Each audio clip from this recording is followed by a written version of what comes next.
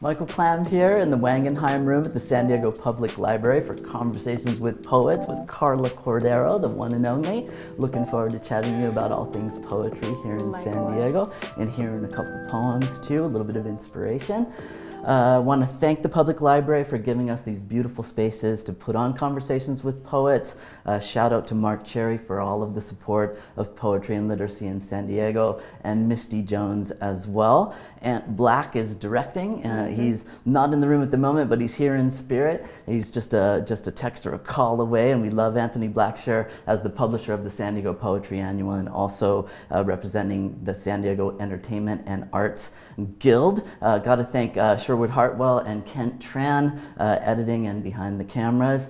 Thanks, boys. And we want to kind of start out just by saying hello and seeing how you're doing. How are things, Karla? It's going great, Michael. It's best one day at a time. One day at a time. Amidst the pandemic, right? Yeah. So what's new now that we're kind of coming back around? I mean, we're maskless right now, pretty close to each other. You know, it feels like things are changing. So what's new for you? What's coming up? I mean, as of now, we're hitting summer, which is always nice. I do have a little bit of a sabbatical come in the fall, so that's going to give me plenty of time to just go back to research and reading things I love and writing things that I've been called to do. So that's been real good. Growing lots of organic food in the backyard, and then bringing that to the table for dinner, which is always really great. And then just doing a little bit of side teaching throughout the summer, providing a lot of virtual poetry workshops and professional development for the community. Yeah, I know you guys garden, right? I garden too. San Diego is a great place to be a gardener. But you also, your teaching is through City College, so here, right? Just a rock throw away, right? That's right. And are you you're still teaching through City College, but you're going to go on sabbatical?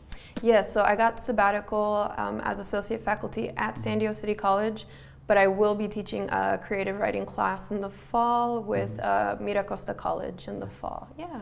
Great. Do you have an approach, a philosophy of education? What is your method to get people writing? Are you teaching creative writing? Yes, I am. So if I'm not teaching virtually with my community creative writing, I'm definitely teaching or implementing creative writing, poetry, literary narrative into curriculum, whether it be at MiraCosta, City College. In terms of philosophy, I mean, it really depends on the dynamic of your classroom. But a lot of times it's thinking about how to get students to speak from the perspective of their own lives, because there's a richness there. So instead of focusing on student deficits, how can we actually use their cultural capital to bring in the richness of their lives and their experiences and connect that back to the frameworks of theory, of literature, and then actually using student service learning where we can then put those pieces of knowledge into practice out in the community. Since we're amidst a pandemic and transitioning back to kind of normality, we're trying to find new ways to use student service learnings and poetry. So that could be a virtual open mic, that could be writing poetry and haikus on postcards for our essential workers. So we're definitely finding really creative ways to get students excited and engaged in writing virtually, which has been fun to explore. I'm sure. Yes. Do you have a way, like a special way that you get students started? Because it seems like that's kind of the main thing, the big hurdle to get over, just to simply sit down and get the words organized and down on the page. So do you have something that you do to get them to jump in? Well, if we're looking at virtual learning, that's definitely going to be completely different than face-to-face in the classroom. But essentially, I mean, my job to kind of help students get excited about writing is to make sure that all the pieces of literature, the pieces of spoken word, poems, are all reflective mirrors of their own realities. So literature, poetry, slam, spoken word can do a couple things. They could be mirrors, they could be welcome mats, they could be windows. And so when we provide that kind of access to our students to see that connectivity in the stories that I offer them, then it gives them the opportunity to create a visibility for themselves through the language they want to tackle. So it's about creating safe space, a welcoming space where they don't hide themselves behind abstraction, but they're using metaphors to actually enact the stories that they want to tell, the stories that they've never been given a platform to do so. You know, this is about just creating a space that welcomes them to do that kind of work. Yeah, we were talking to Jeff Walt earlier today, and he said that he gets up in the morning and the first thing he does, he doesn't pick up a pen, he doesn't start typing, the first thing he does is open a book. And he's got a daily ritual. And I think you're right, as people through maybe sociopoetics or telling their own story or hearing others tell their story, then they'll jump into their own and feel that comfort in, hey, other people are doing this. Absolutely. Yeah. Who are your inspirations? So like if you were, say if you were teaching, what slam poets would you have them watch perform, or what poets would you have your students read? Ooh, and it's going to be like a level of blasphemy here because I can go on forever and ever and ever. I definitely break up my creative writing course into series of units. So if we're talking about the dynamics and complexity of family, there's definitely a list of poets there. If we're talking about cultural integrity or food or social justice, then I always have like my go-to writers. But I mean, my always favorites to showcase them we're just in reference to slam or spoken word. Is that? I love Rudy Francisco. I love saying that he is local, and that makes it a level of accessibility or access to students if they want to go check out an open mic or a slam. His use of language in very refreshing and surprising ways is super captivating. So I think students tend to gravitate to that work a lot. I use, gosh, so much work.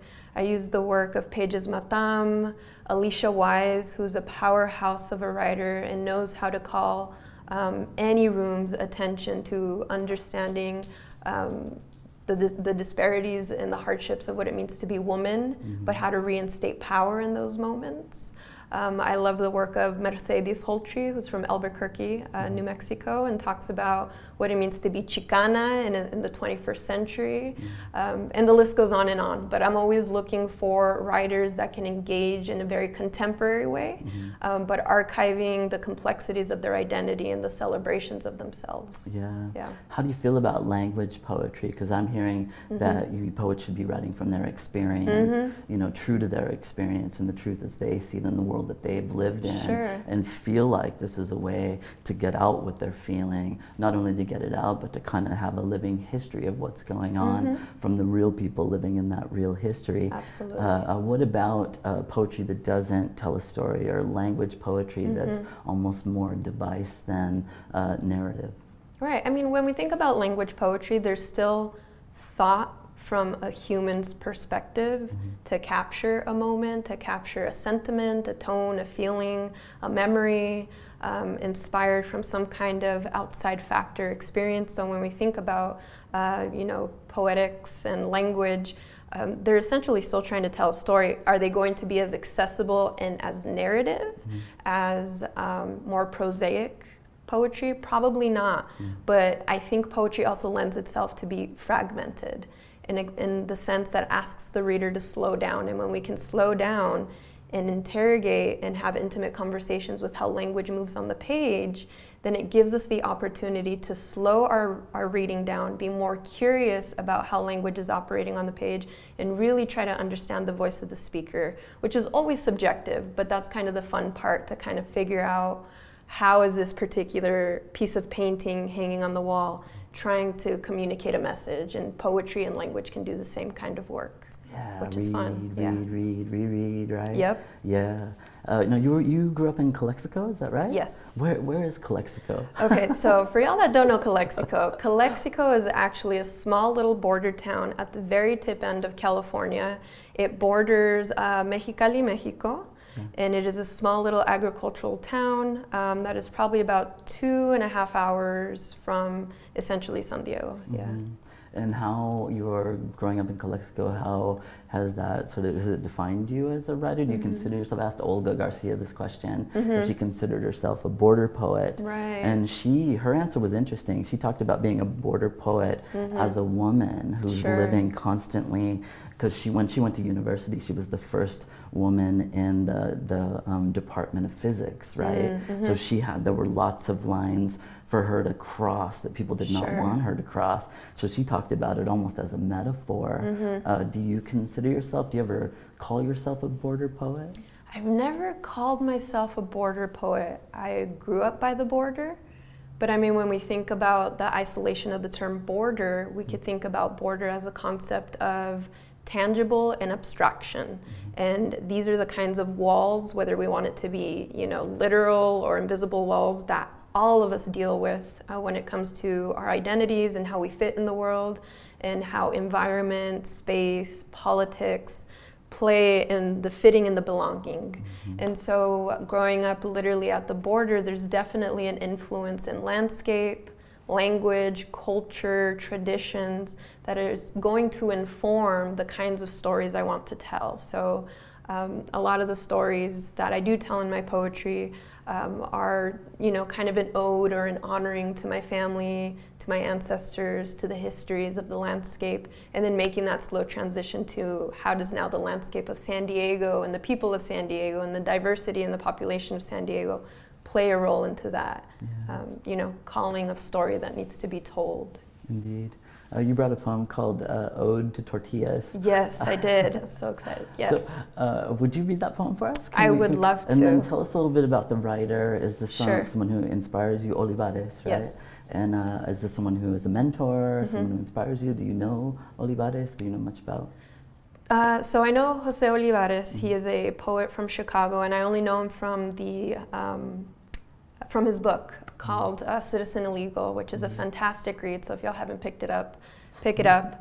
But definitely his poems, there's a lot of connection there in terms of identity and what it means to be Chicano or Chicanx in the 21st century, and how family and capitalism and politics and finding self-love amongst that journey come all together in the end. So big fan of Jose's work, but I would love to read one of his poems. So shall I go ahead and do that? Yes, absolutely. So this poem of his was actually published in The Atlantic, March 21st of this year, 2021. It is titled Ode to Tortillas by Jose Olivares. And it starts, there's two ways to be a Mexican writer that we've discovered so far. You could be the Mexican writer who writes about tortillas, or you can be the Mexican writer who writes about croissants instead of tortillas on their plate. Can you be a Mexican writer if you're allergic to corn? There's two ways to be a Mexican writer that are true and tested. You can write about migration, or you can write about migration. Or can you write about migration? Can you be a Mexican writer if you never migrated? If your family never migrated? There's two ways to be a Mexican writer. You can translate from Spanish, or you can translate to Spanish, or you can refuse to translate altogether. There's only one wound in the Mexican writer's imagination, and it's the wound of the chancla. It's the wound of birria being sold out at the taco truck. It's the wound of too many dolores and not enough dollars. It can be argued that these are all chanclazos. Even death is a chanclazo.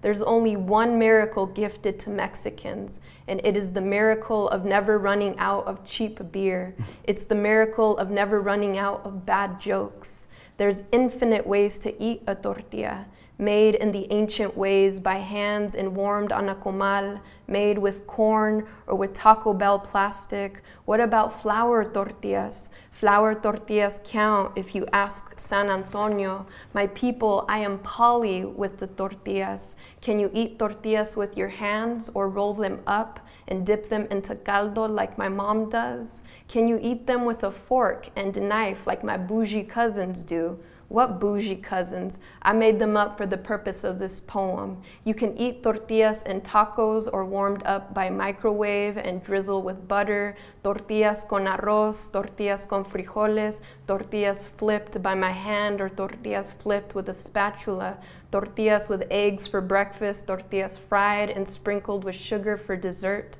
hard-shell tortillas, gluten-free tortillas for our mixed family. We are still discovering new ways to fold a tortilla, to cut a tortilla up, to transform a tortilla into new worlds, to feed each other with tortillas. My people, if I have children, I will teach them about tortillas, but I'm sure they'll want McDonald's. And that's Ode de Tortillas. Oh man, it ends on a humorous note. Yep. Hey, tell me about the chanclazo, right? Is this literally the chancla? Is this lessons from mom? Is this the chanclazo is a kind of a lesson? You get the chancla to learn something, right?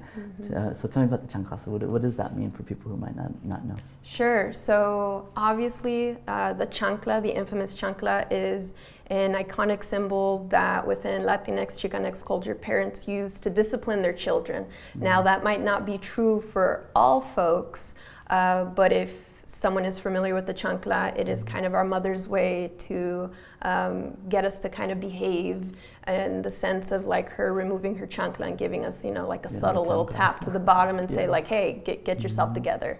But the chancla is essentially, you know, if it's the wooden spoon or the wire hanger, whatever that discipline may look like, ours is the go-to chancla. I grew up by the beach. My dad was in the Navy, so we were stationed on Midway Island, so it was the flip-flop. There you go, the flip-flop. I love it, They fly like a boomerang, man. Yeah, they're perfect. Lightweight, but very impactful.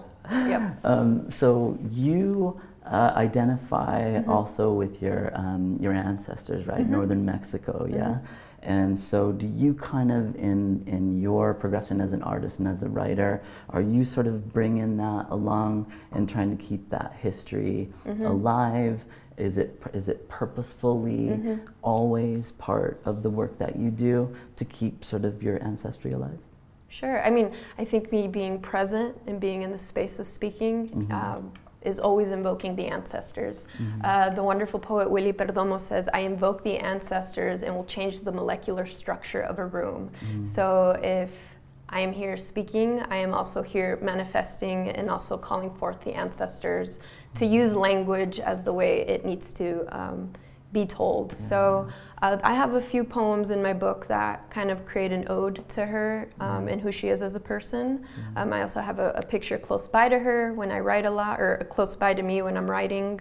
But yeah, if there's a story that needs to be told and she needs to be part of it, then she definitely comes into the picture. And do you feel a presence of Chichimeca?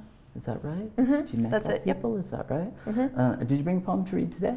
I did bring a poem, yes. Right. Will you read it for us? I would love to. Okay.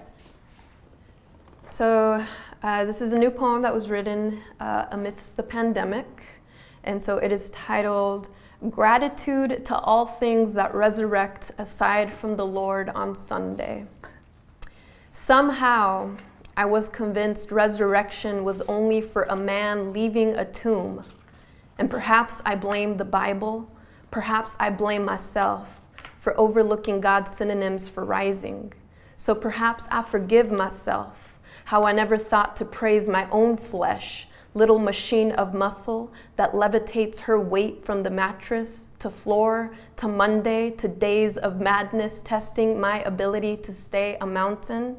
So let this moment be grace at the kitchen table to thank the bagel who blares the heat wave, toaster of sacrifice, arise to crisp only to witness its own burial, buried in cream cheese or avocado, or perhaps alongside huevo con weenies or scrambled egg. And oh Lord, let us praise the egg, you tiny bird death, never seeing the light of feather, whose purpose is called to rise, yolk into yellow textured volume, complemented with the iced coffee, coffee with its condensation feeding a cloud's belly, belly full of rain from the backyard garden and all that is growing. So let us praise the bean sprout in the raised bed. O smallest of miracles, brave leaf who lifts its arms to the largest of burning stars. And dare I say it, let us praise the nipple who hugs the breeze and speaks through t-shirts like tiny roofs that house my heart. And shall I praise the holiest of risings, swollen womb, 9 months growing in my sister's belly, birthing my niece. So praise my niece who runs like a tugboat at sea, who raises her knees to sail, breaking through every wild shrub, like this poem breaking through this very blank page in her silence, like the black ink of language marching like ants home, together to see a tomorrow. So let us praise this page, you slow ending, you funeral I hate, yet take joy in its making, so I too can make space for the skeleton of words that will rise and show us how hope will speak again, again, and again. Hallelujah, I say, amen. Yeah. Your poems, do they come to you quickly?